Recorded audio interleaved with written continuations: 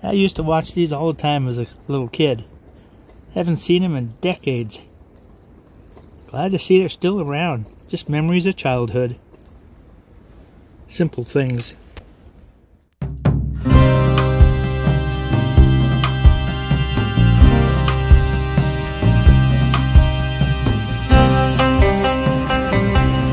Well, here we are at Nehalem Beach State Park on the Oregon coast. We have high clouds, looks like fog and mist coming in. People just disappear on the beach out there in the fog. We're here for our Pleasure-Way group gathering, about 50 vehicles in our group, and it's been a really nice stay here so far. I keep hoping for the sun to burn through all these clouds and have some sunshine for my solar, but it's doing fine at 82% right now. So I wanted to show you what I do with my dogs when we're in places like this where I can take them off leash and let them run their legs off, to be careful with the chance they might disappear in the fog. I put a little camping tag on them which says the name of the state park we're at and our campsite, in case they do get out of sight and they just bolt like a greyhound after birds or sea waves. So let me show you what that is. Hi Kate, can I show them the tag I put on you to keep you safe? So I'm sure you'll be returned to me if you get lost in the fog. Okay, just a minute, let me find out where it's at. There it is. It's one of those little things you can put on your keys to tell what key does what.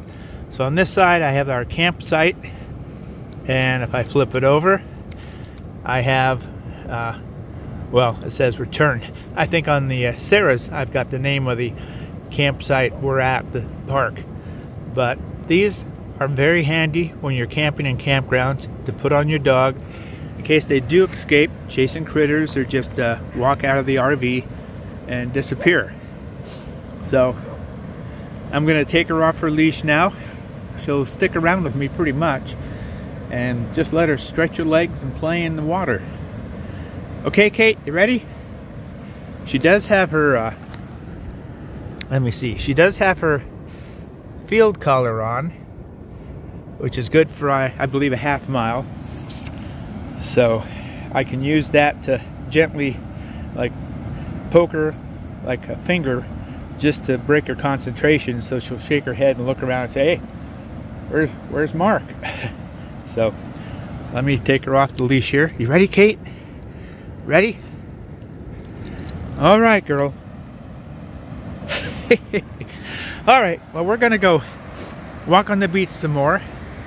Got another day or so here before we head farther south on the start of our long journey.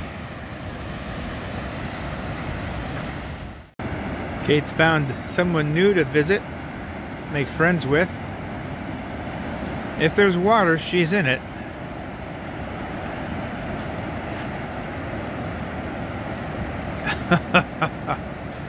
Water doesn't seem to bother her at all.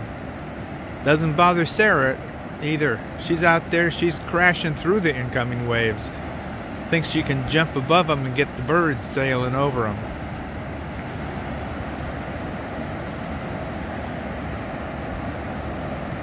Oh, there's another one. We got a pool of dogs out here now on the beach.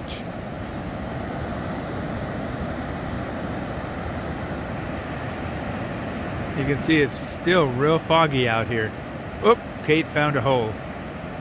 Oh well. Better keep up with her.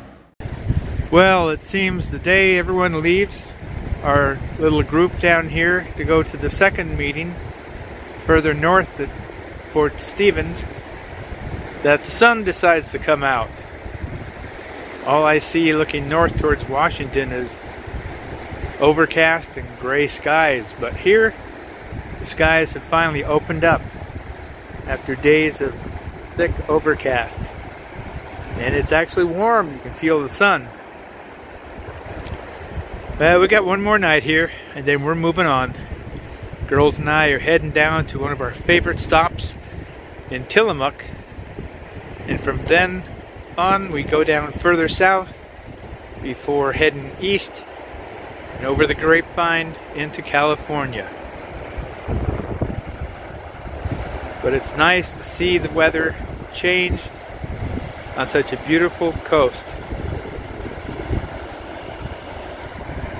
And Katie is taking it all in.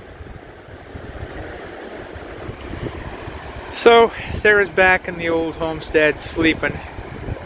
She's bored with the squirrels and the birds because they seem to have disappeared for a while.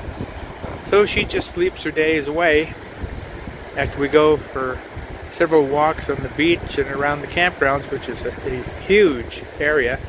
Over 200 campsites with a horse corral and everything, and it's just got its own airfield here for flying in. This place is immense. So with that, I'm going to shut this off and enjoy the sun and the beach. Well, here we are at our next stop, the Blue Heron Cheese Factory in Tillamook, Oregon. And since last time I showed up here, they had added gravel to what was their grassy area where Harvest Host people would park overnight. Now that area has been pushed back into a huge grassy field with, as you can see, over 36 sites for RVers. And this place has just growing in leaps and bounds. It's got brand new beautiful landscaping.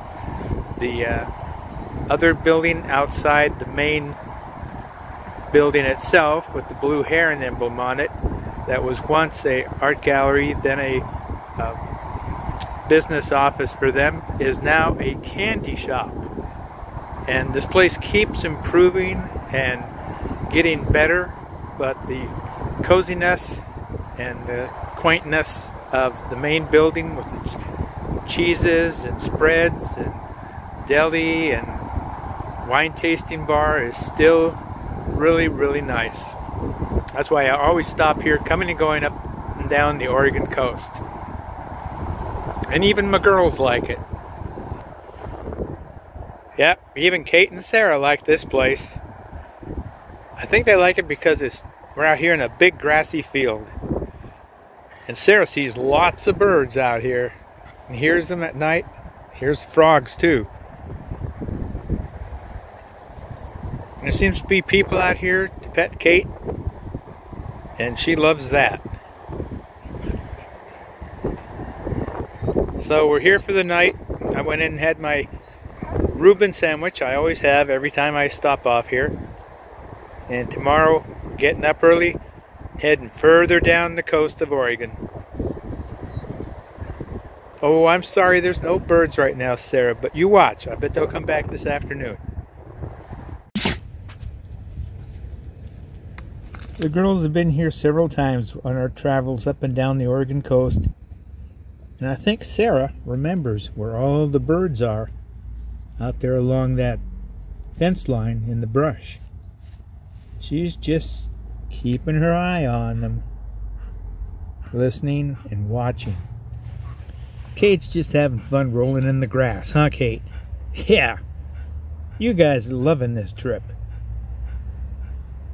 Yeah, well, we got a long ways to go, and a lot of sights to see, and a lot of territory to cover, states to go through, and environments to go through.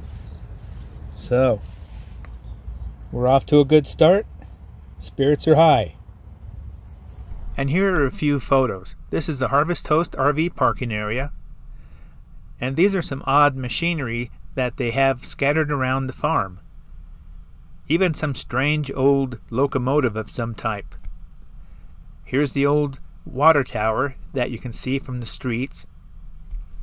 And this is the main parking area of the Blue Heron. And this is their emblem, a large sculpture. They also have a large petting zoo. You can buy tidbits and feed the animals. And this is the main entrance in front of their newly renovated and remodeled landscaping. The building in the back is their candy shop. And from the Blue Heron, we bid you safe trails and woof woof.